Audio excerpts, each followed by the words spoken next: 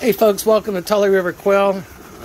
Just wanted to show you our sandbox, removable sandbox extensions that we do for our cages. So you can see how these guys are just hanging out. And these guys, I just put their sandboxes on. And you can see them rocking and shaking in there. Just digging it.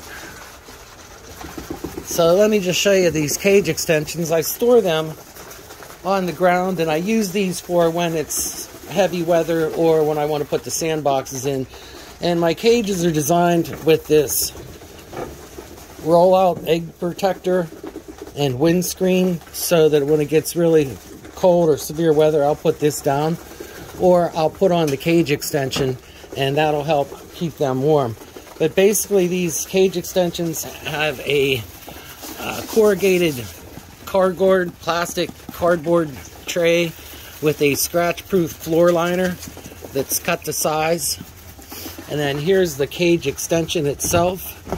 It is just a 1x2 framework with some 1/2 by 1 flooring that I have in there. So you can put this on even without the sandbox in there and put straw or just leave it open.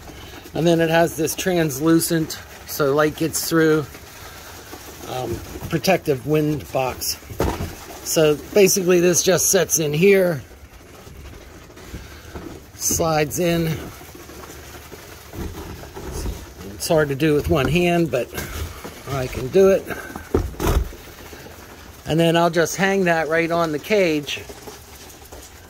Again, that's going to be hard to do, but you can see how it's attached. There's 2 little hooks at the top, and then I have bungee cords at the bottom that hold it on.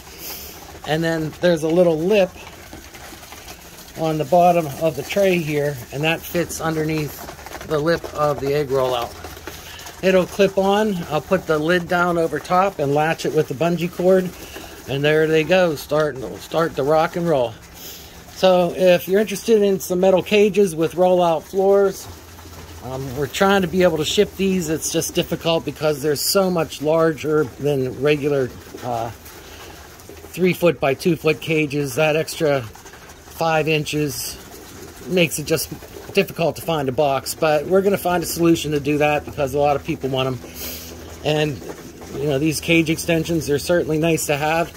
It's like having 2 hutches back to back. It's like a condo.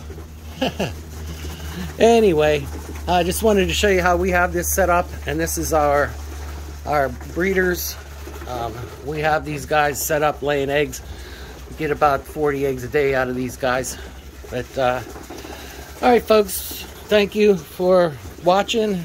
Subscribe, and if you can, think about joining your U.S. Quail Cooperative or Pennsylvania State Quail Cooperative or your state quail cooperative, and let's get our voice together so that we can be heard.